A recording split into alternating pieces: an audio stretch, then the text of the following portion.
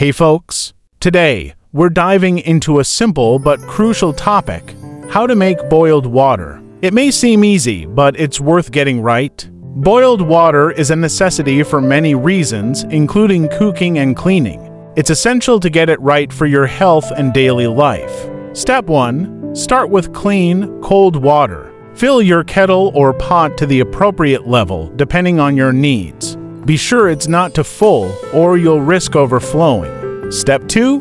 Place your pot or kettle on the stove and adjust the heat to high.